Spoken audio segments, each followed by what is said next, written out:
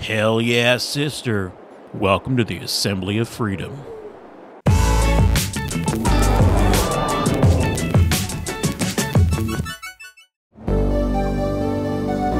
Hello and welcome to the Stover Farm channel. I'm so glad to have you here with me. And this is the Assembly of Freedom. It's the Ohio version of the Freedom Factory. I love this game because you can make really whatever you want in the game editor. And I don't know about you, but I'm a huge car enthusiast. Love watching car tubers.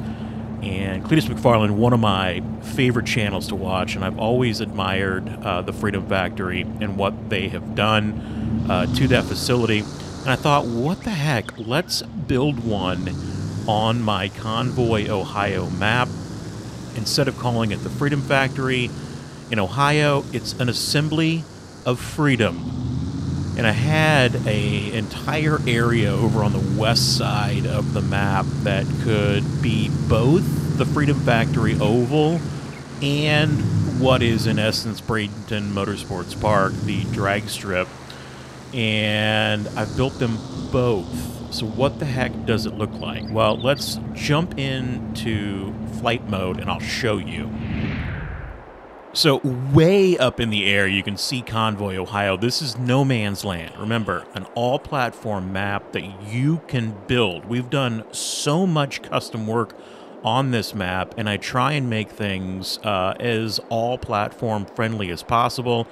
We've got the town, we've got 2 farms, we've got a nuclear power plant over there, and now we've got a motorsports complex. And just like the real one down in Bradenton, Florida, it might not have the same dimensions, but we've got a drag strip complete with, well, burnout box, lanes, lights, bleachers. I wish I had a timing system. I do not have a timing system, but, you know, down here on the big end of the track, we've got OKU's mods standing in for the timing lights. And it's exactly 1/4 of a mile long, at least it is in Farm Sim. It's 400 meters. I used 4 100-meter sections to measure out the actual drag strip portion, and then there's like a 300-meter shutdown strip with, you know, turnouts and even a little sand trap at the end because, gosh, you know, there's so many placeable items, paintable items now in Farm Sim, and Alien Jim actually did a bunch of updates to this map, so you've got a ton more just from him, and this is an all-platform map. Again, you can make something just like this if you wanted to.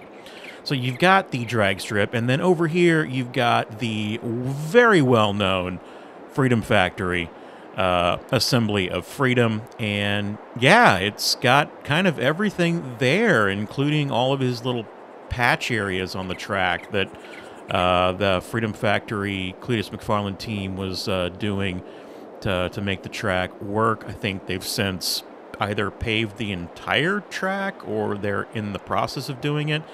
Then you've got the grass that he's so proud of. Definitely want to make sure we don't run over that. And then the little figure 8 course in the center plus the burnout box. I'd say it's pretty cool. And again, 99.9% of this is all platform mods just placed on the map in a way that makes it right. The only thing that's not all platform right here are these Snake Bizzle stands. Those are PC and Mac only. They are publicly available, though, from Snake Bizzle on his itch.io page. Everything else, though, is that a Crown Vic? Ooh, might have to take that for a ride. Everything else, I think, is all platform. So you could just, you know, sculpt it out yourself, lay down what you want, and make yourself your very own Assembly of Freedom. And somebody definitely got a little squirrely there coming off the line. There's an entirely new decorative item that is tire tracks. So that was awesome to see. Let's get out of flight mode. Let's, you know, check out the track. So we'll come down here to the staging area first. I've got this 3500, Lizard 3500, all platforms. The stacker trailer, I forgot, that's not all platform. It is publicly available. The GNX that I've got inside of it, that is not all platform, but it is publicly available. Is that the giveaway truck? I don't know. It's a Chevy version of it. Again, it's so fun to just roleplay with this game, and that's, I think, one of the really enjoyable aspects of all, you know, sandbox games is you can build stuff that you want. Got my C6 Z06 over here on the starting line. I'm not going to run that. Let's get the GNX out of the back real fast, and we'll take you down the track and show you what we've got. This stacker trailer is beautiful. I do have to turn it on to open the back, but it does ride so nicely in there. And yes, the stacker portion does work. I don't remember exactly who the modder is that released this. If I figure it out, I'll link it down in the description. Let's pull the GNX out, and we'll bring her in here. No way to really do a burnout. I guess we could simulate a burnout, put some sounds of a GNX accelerating.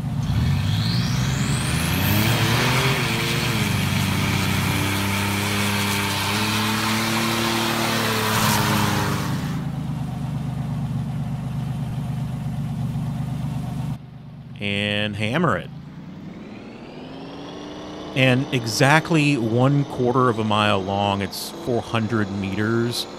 If modders were to make cars that were perfectly tuned, which this one actually pretty close for a GNX on a hot summer day, running a little over 100 miles an hour on the 1/4 mile.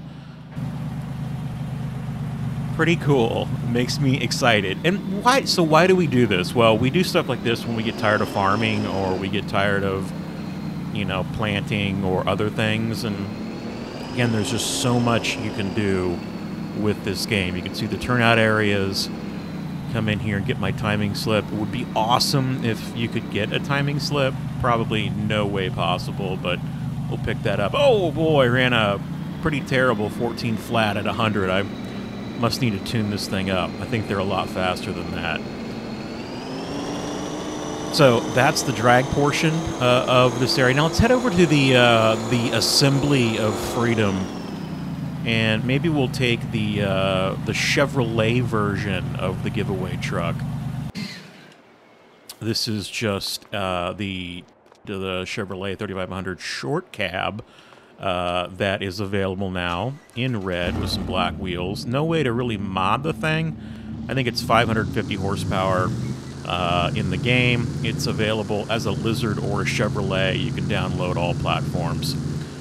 There you go. So let's run over. There's where you would enter. Again, it's not dimensionally accurate to what the Freedom Factory is. I didn't have enough space, but it's close enough. We've got the back road here heading down to where they park all their jalopy cars. These are usually Crown Vics. There's no Crown Vic placeables. That's, I think, an old Ford LTD.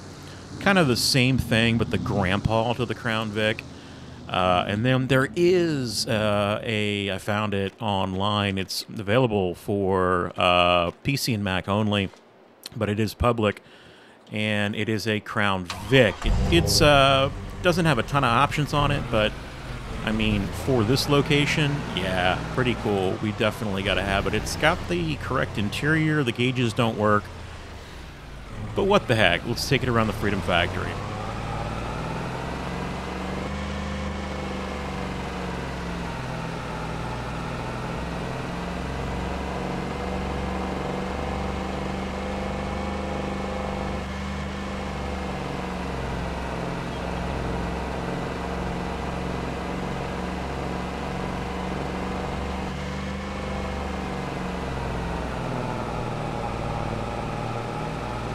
And, you know, if you had vehicles that could drift and whatnot, you could come in here to the little inner circle and do your drift section. Here's the burnout pad. Gotta watch the grass. Don't go over the grass. But again, just fun stuff to do with this game because, again, it's a sandbox. You can build and do whatever you want. Come back over here, and we can park it, and I'll just walk around real fast. And I've got the full build of this actually in the editor right now, exporting. I just thought I'd actually go backwards on this and show you the completed build first, because I think it's really kind of fun. Oh, I ran over the back. Hold on. I wanted to come up here. I wanted to show you what it looks like. Let's turn the lights on. So let's go into Easy Dev. Go ahead and make it dark outside. Get those lights on. There you go. Pretty cool. This is my version of the Freedom Factory inside Farm Sim. We've got the lights over at the drag strip as well. It's actually really, really, really dark over here. And that's it. So if you want to see the full build on this, it's going to be a long one. I'm going to run it probably at 2 or 3x speed. But I'll show you exactly what I did. And I hope you check it out. And I hope you try to do something like this as well. Don't always feel like you have to, you know, wait for mods to come out. You can certainly make things yourself. And you'd be surprised if you just take a little bit of time, have a little bit of creativity, you can definitely create something really, really unique. So that was the walkthrough. Don't forget to check out the full build to see how you could do this yourself.